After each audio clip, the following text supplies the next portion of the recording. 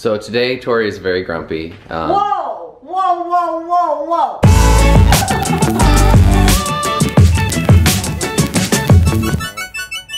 You're Tori. He's Garrett. That's true.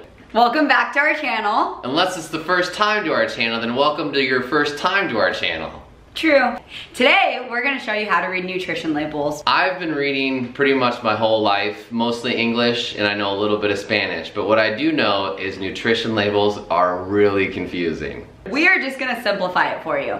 We hope. Yep, we're ready. We're going to the grocery store. Hi! Friends! Hi, friends! Hi. Where's your other friend? Way back. You're needy. You're more needy than the other friend. Yeah. It smells a little like fart in here. And maybe I fart. The car smells a little bit like musty fart. We all fart sometimes, you know? Yeah, but you should roll your windows down every once in a while. And then But sometimes you like the smell of your own fart. Normally, this is the aisle that we only shop. We're gonna go down some aisles where we can read some labels to you. All right, let's go. There's all these labels that say organic and gluten-free and non-GMO. What you wanna do is just ignore everything on the front and go straight to the back of the label. Ingredients, what's in the ingredients? if you find something with less ingredients, it's gonna be better for you than if it has more ingredients, especially ingredients that you have no idea what they mean. Extra virgin olive oil, basil, fresh garlic, sea salt, cane sugar, spices, California tomatoes. Okay, we're off to a great start. All right, let's do some dressings. Disodium phosphate, sorbic acid, calcium disodium eta, guanylate, guanylate, guanylate. What is that? Guanylate. What is that? I have no idea what that is. Lactic acid, modified food starch. Do you know what any of these are? And it's all in this. Not to mention that one serving size is 2 tablespoons. I put way more than 2 tablespoons on any of my salad dressings. Potassium sorbate. What is that? Soy lacthin. Xanthan gum. Calcium chloride. That's fun.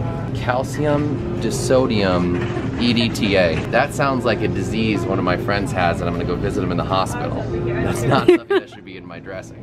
This white balsamic. This has only got like soybean oil, balsamic vinegar, mustard seed, garlic, onion, lemon juice. I know all of these words. Whoa.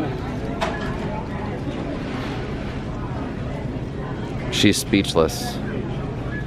One of these bars has 17 grams of sugar, just one. So you already exceeded half of your daily recommended dose of sugar in one bar, which is kind of crazy to think about. Fructose, another word for sugar. High fructose corn syrup, another word for sugar. Maltitol syrup, probably another word for sugar. Maltodextrin, butter fat sodium citrate, carrageenan. I don't know what any of these ingredients are, to be honest. Why would I eat this? I have no idea what's in here. If you don't want ingredients, one of the best bars that we know of is flour bars. Dates, semi-sweet chocolate chips, which means that they're nice to you, but also they seek revenge.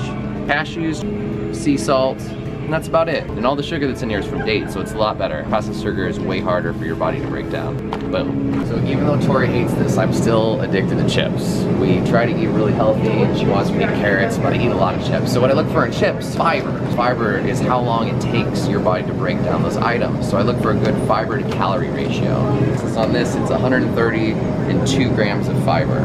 If I could find something with like 4 grams of fiber and 130 calories, that's way better. It means your body will break it down more and you won't store it as fat. Get more fibrous things, please, they're better for you. We're dancing out, we're dancing out. Yeah. Why are you so happy? You didn't even buy anything. Recap. Have we capped yet though? Hmm? How can you have a recap if you haven't capped? Recap! The main takeaways. Ingredients matter. We don't buy a lot of stuff with labels. Mostly we're produce people. Try and find chips with high fiber to calorie ratios. If you're going to buy something that has a label, read the ingredients first. See what's on there. Is there anything that you don't recognize? Less ingredients means mo better. Yes. If you can make it from scratch, that's way better. I always try to make my own dressings. Sometimes she just buys lime juice, agave, and balsamic and combines them, and it's one of the best dressings ever. No preservatives, no weird stuff we can't pronounce. There's so much sugar, added sugar in our food that we don't need, and it has become addicting. Literally addicting. If you can avoid getting processed sugars and you can get stuff like sugar from dates or from natural ingredients or agave like a plant, that's way better than having processed. Thank you for watching. I hope you like our channels. If you like us doing this stuff and failing at yoga and going grocery shopping and things like that, maybe you'll like some of our other videos. So hit subscribe if you know it's good for you. And also don't forget to like this video. I love you. I love you. My hands are warm. Your hands are very cold. I didn't sign up for this. EDTA. You guys are cute as... Thank you. Very cute.